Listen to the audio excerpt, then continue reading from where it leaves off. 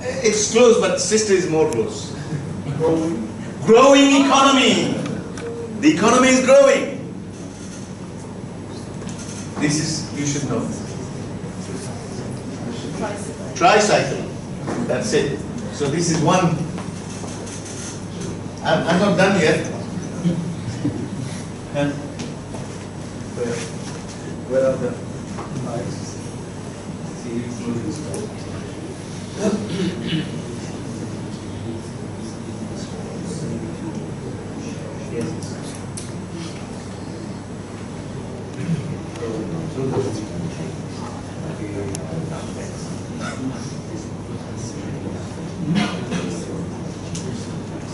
Now, yeah, this is, if you have heard of an auditing firm, auditing firm called Anderson Consulting, an international auditing firm, they created 4 questions which are interrelated. Now this is going to be more brain teasing. They related 4 interrelated questions, applied on British managers. 70% failed to answer them, and applied on primary school children, and 70% passed. So it's not difficult, but the creativity is formatted for the adults so that we only think this way, like see, we can't think what it is. But children are more creative. They have not been formatted yet. They have not been narrowed into a particular way of understanding. So this is that test. No consultation. I'm going to ask 4 related questions, and you are going to answer. And you will see this part of, it's are you professional, it says, that actually is, are you a leader and manager as well. Okay. Question number 1. Okay. How many people have seen this before? How many people have seen this before? You've seen. So if you have, anybody else has seen this? Anybody? No. It's okay. So Brother Raza, you are switched off. Okay. You are switched off for this test. Okay. Tell me, how do you put a giraffe into the fridge? Ah, I can see, but Sister Fatima is killing. No killer allowed. No killer allowed. Sister Fatima was saying, so no knife allowed. Okay? Yeah?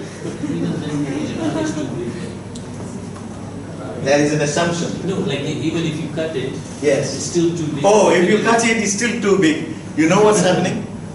We are making assumption that the fridge is the normal home fridge. I didn't say that, you made the assumption. So we make a lot of assumptions like that and limit our ability to think and act. This is why it is important for us to break free from the limitations we have imposed on ourselves. It's a kind of paradigm shift we need. Okay? So I have seen in abattoirs, big fridge, where, because I worked in, the slaughterhouses in Makkah, I worked there because IDB officers are all engaged to supervise the laborers imported 20,000 from abroad to run 5 slaughterhouses. So I've seen big, so maybe something like 200 to 300 lambs in the fridge. Sheep in the fridge. So I didn't say the size is small. You made the assumption. So the answer is, open the door, put the giraffe in, close the door, 3 steps. I said how, and the answer didn't come because of the limitation that the fridge is small and the animal is big. Okay. Now, next question. The same fridge, the giraffe is in there, and you want to put elephant in there. How is the question again? What are the steps? You open the fridge, take out the giraffe, and then put in the elephant, and close the door. Wonderful. 4 steps. Open the fridge, take the giraffe out, put the elephant in, close the door. The how is answered correctly. Okay, let's see. This is what, you see how big the fridge is, and it's caricature anyway. The Lion King is hosting an animal conference of land and sea. And all animals are there except one. Who is missing? Who is missing? Who is missing? Elephant. This is a smart group of people. Most places I go to, they forget that the elephant is there. They say the fox or the lion who called the meeting. Yes, the elephant is there. Most people, because it's related question, remember? I said related questions. And most places I go to and test this, they fail because they forget.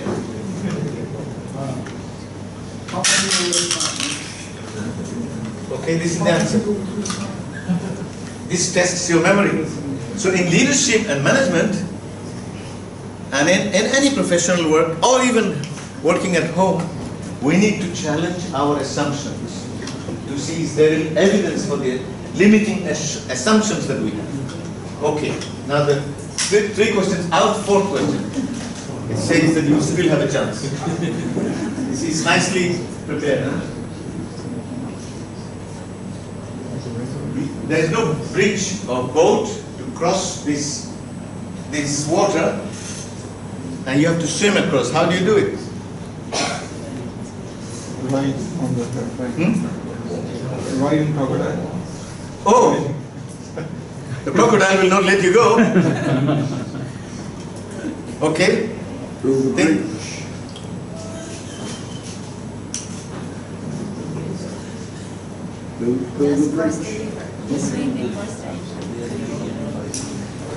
Okay.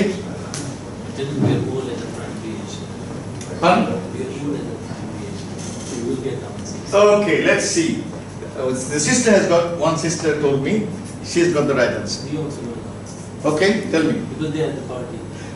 They are in the meeting. You see, you already forgot. They are all in the meeting except the elephant. What's worrying you? Unless you can't swim.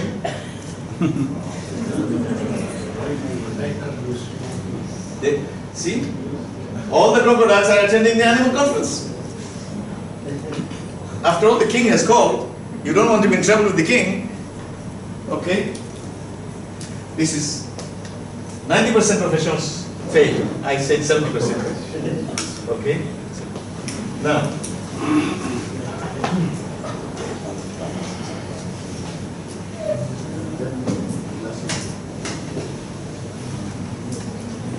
Now, let's go into, this is, brain teasing is over. Now let's go into some community development related matter. Community development is a kind of personality, a kind of actions that you take for the sake of Allah. Let me relate this community development to a concept that's really, there are 4 forces in each one of us. 4 forces. You have soul, okay? You have body, you have mind, and you have heart. Okay?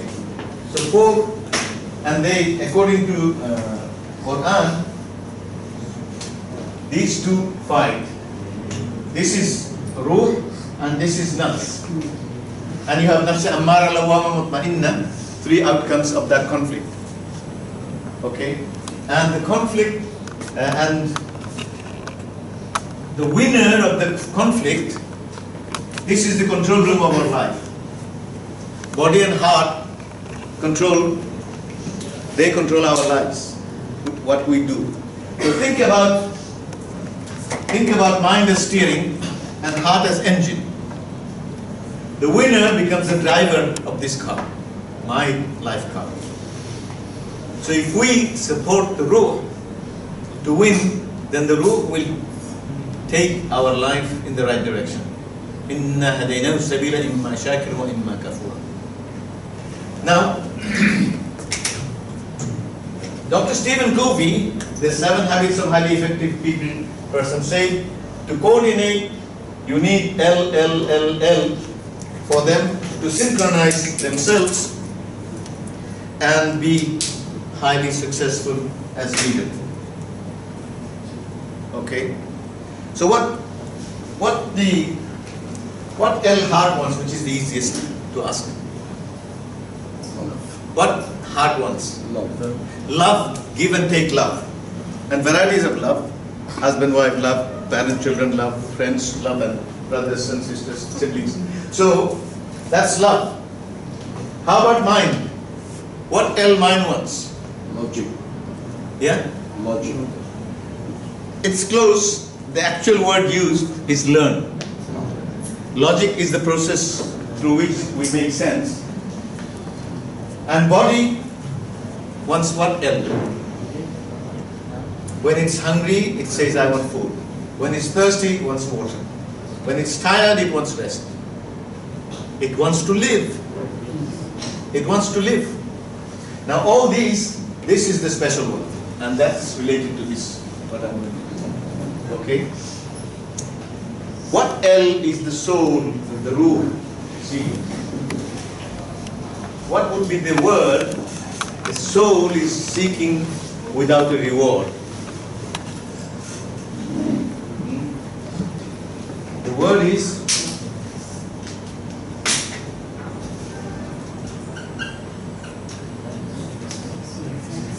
so let's see a legacy, a story, a real story in America, okay, of how community development mindset should be, the paradigm should be, the foundation of humanity should be.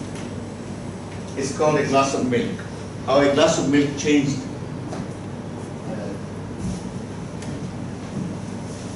Just read, because I don't want to read what you can.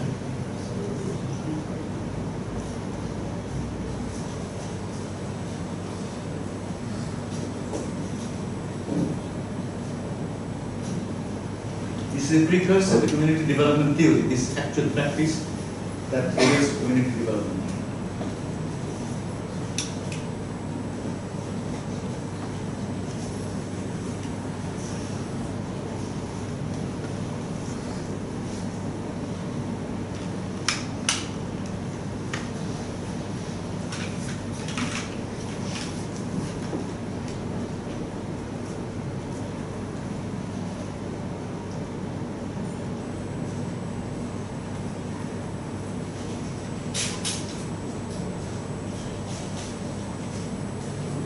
Very powerful, spiritually energizing story.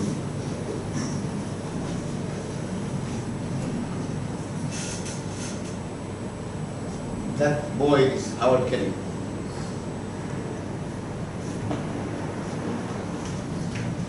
So the faith came back. Faith in God came back.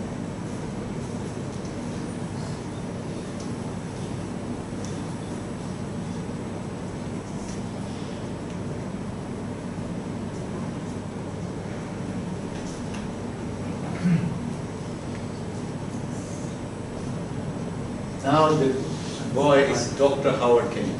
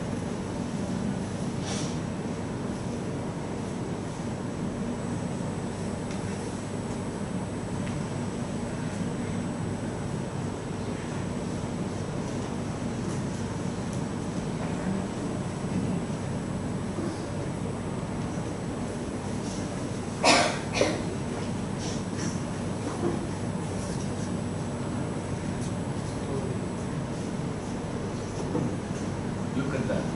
It's a real story. This is Allah's grand design. We do something, what she said, for the law. You don't take money. You just please Allah, God. So, this is the story.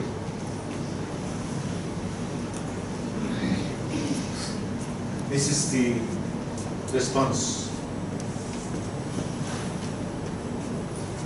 So if we do for Allah, Allah will have mysterious ways of doing something more than that.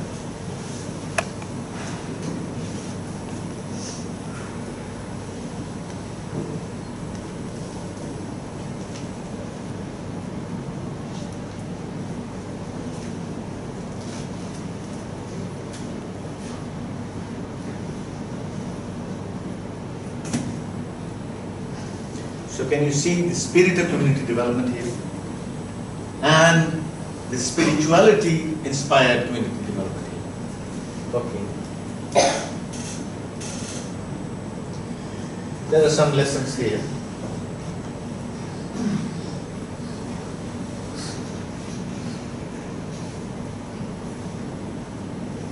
Okay. Now we go into the real meat. I wanted to create conditions by brain teasing, and then bringing in something very special.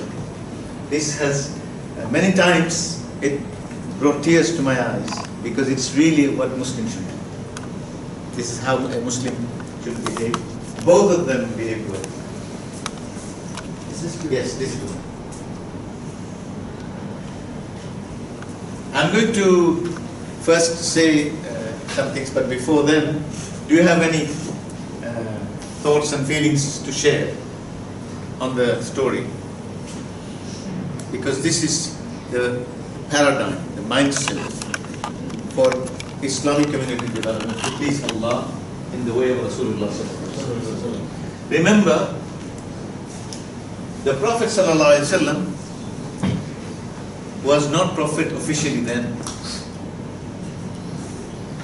What can you say in terms of his status recognized by his society before he called for the Shahada? What would you say was his status in society, recognized by the society? Al-Amin, As-Sadick, a trustworthy and the truthful. So even though Abu Jahl, Abu Lahab was sworn enemy, none of them said he was not trustworthy. None of them could say he was a liar. They said he was a magician, but not a liar. Do we have that status? Can we establish our own personality that society will say this man or woman will not lie and is trustworthy? That was already established by him before he became officially prophet. So when the message came, they could not say you are lying. They knew he was not. This is one issue. What else he achieved during his early period?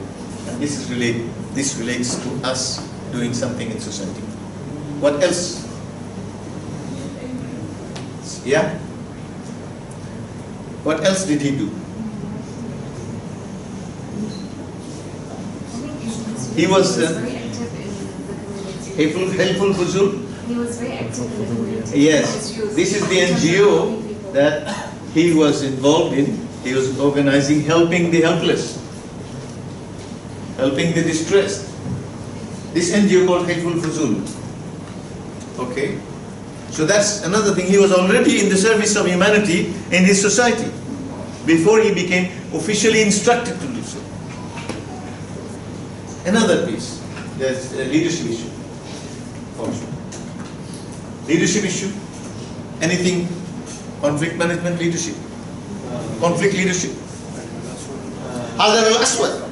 Yes, see, you have to understand, before becoming prophet, he was already recognized as a community leader because of his character, because of his truthfulness, because of his piety, because of his morality, because of his integrity, and because of his intelligence and wisdom. So he was recognized. They accepted, all of them accepted, the dispute was resolved by simple action. So he was wise, but he was recognized leader. Okay, this is all Allah's design.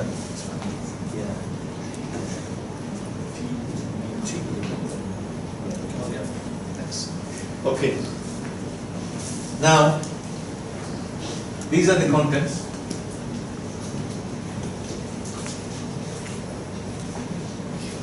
Have a look at the contents.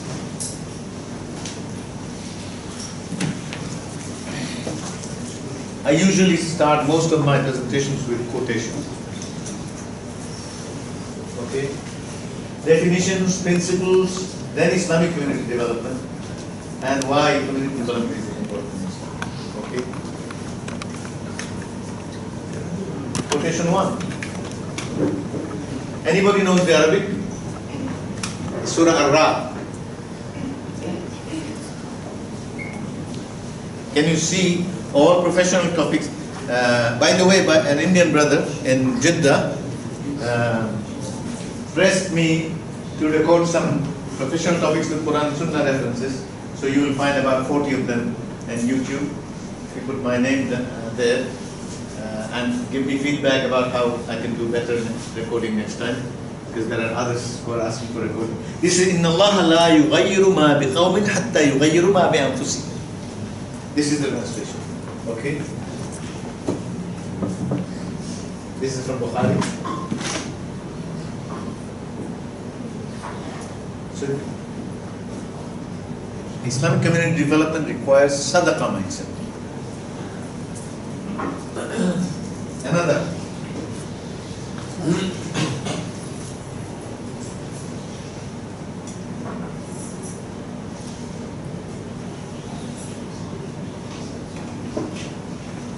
So all those who are in whatever kind of leadership positions, note this one, because Allah is warning the leaders.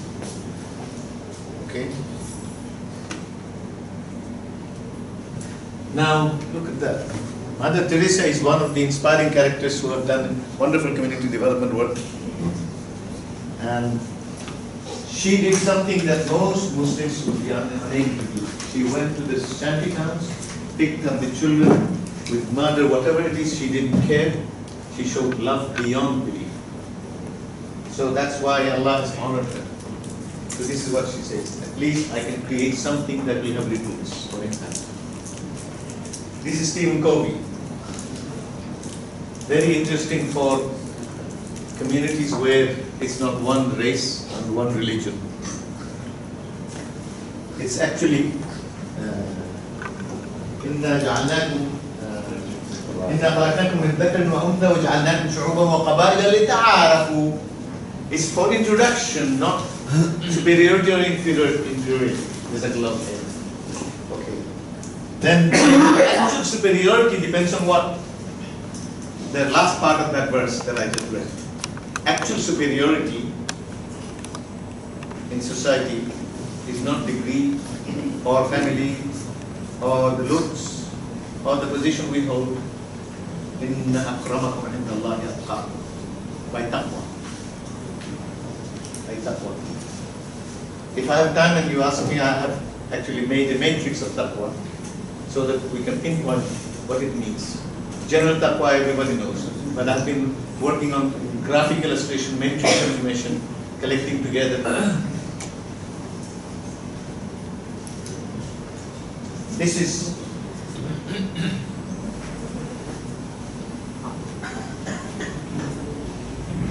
because the motherhood is the first school a child goes to. So making mother educated in Islam and general, both. Only one will not be effective.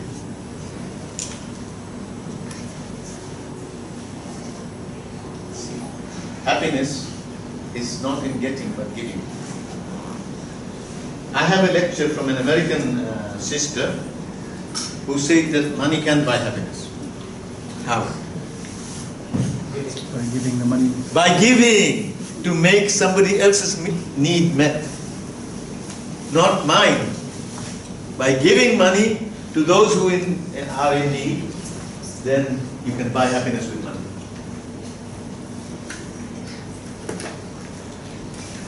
This is wonderful.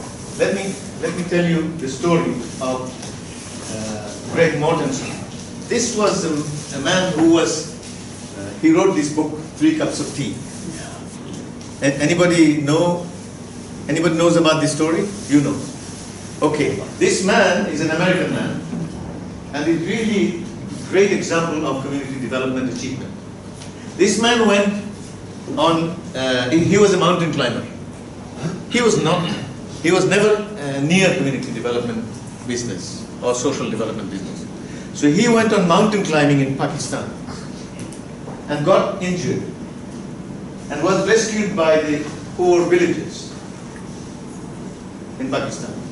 And he was so impressed because they had very little to offer him, but they offered him 3 cups of tea and took care of him. It really changed his entire life. And he saw children going around, no schooling. So he said, what happened? Why the children are not going to school? They said, there's no school here. So he said, they are such nice people. I will do whatever I can build a school for them. He went back to America. He asked his friends and relatives and mobilized money to build the school there. He himself went, he saw it built, and he started the school with these children. But because of the village people's treatment and the children's potential he saw, he was energized and inspired. And over a period of 3 years, he built 52 schools. Think about that. This is a legacy of real devotion to help others. This is the motto of Islam that Muslims have forgotten. This is Islam in action. So look at what he's saying.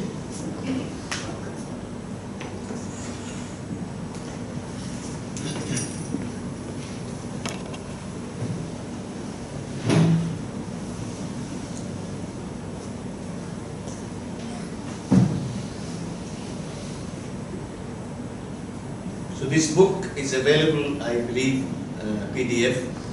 You can download.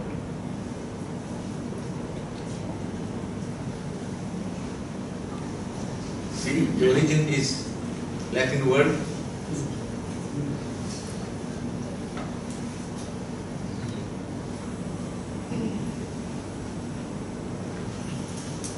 So community development is a process to develop multidimensional development, economic development, social development, family development, individual development, political development.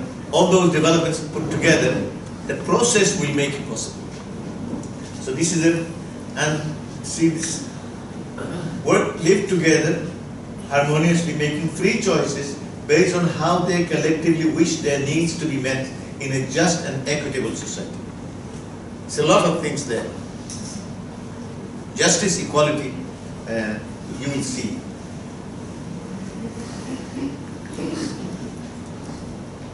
Three things in community development, foundation of community development, if you like.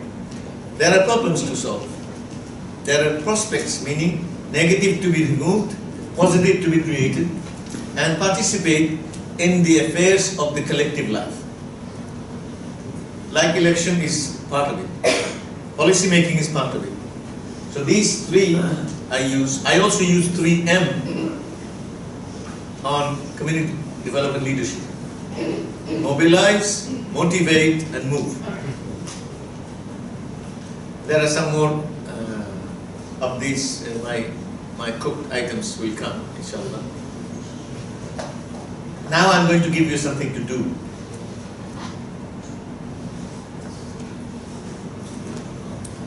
And what I'm suggesting, 3 groups of brothers just make a round, and 3 groups of sisters make a circle and discuss community development project that you know about, share.